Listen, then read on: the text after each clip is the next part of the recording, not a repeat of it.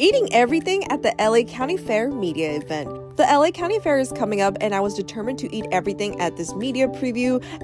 The first thing I ended up getting was these pizza fries. It was literally just plain fries with some cheese and pepperoni on top. It didn't really impress me, but it was kind of like whatever. Then I tried out these Spam musubi fries and sliders. I really enjoyed this slider because they had this really delicious spicy mayo sauce that you could put on it. I know some people don't like Spam, but I pretty like it. This fries though, I didn't really like because it just became too salty. Spam in itself is just naturally very salty, so I didn't really like that. I usually don't like candy apples, but this stand had some of the best candy apples ever. It was such a beautiful blend of caramel with the sourness of the apple, and I love the white chocolate on the outside. Also saw a super cute donkey, and then this place had some of the best Mexican food ever.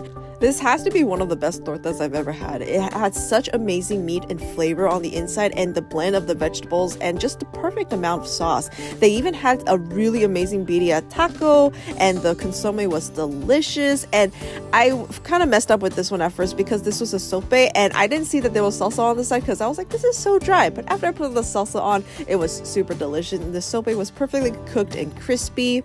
Then I found these meat bombs, which is like this pretzel roll, and inside was stuffed with either pulled pork and chicken. And my initial thought was, this is really dry. So again, they didn't give me the sauce at first, and I asked for it, and I was surprised to see it wasn't some sort of like mustardy sauce. They gave me salsa verde, which was okay, but I would have liked it a lot more if it was some sort of mustard. Then I had these ramen tacos where the shell is literally made out of deep fried ramen.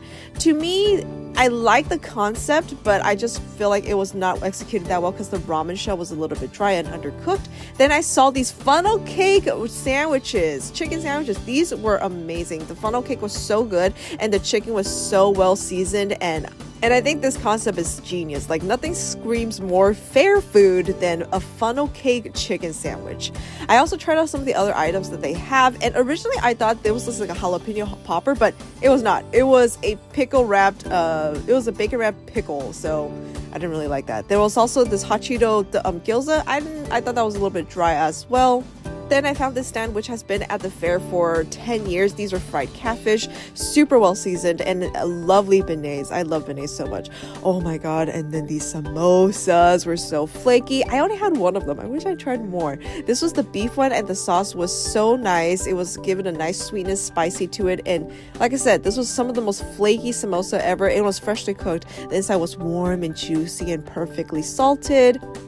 And for dessert, there was the stand that served a delicious soft serve with a strawberry shortcake on the side, and it was not too sweet. It was very light and refreshing, and I even found some vegan cookies at the vegan box for some vegan options at the fair, and actually I couldn't tell the difference. It was a delicious cookie. I also had some acai bowl, and I love acai bowls. This was perfect. I got some agave as my topping and just had the perfect blend of sweetness with the granola, and that's everything I ate at the fair. See you guys there.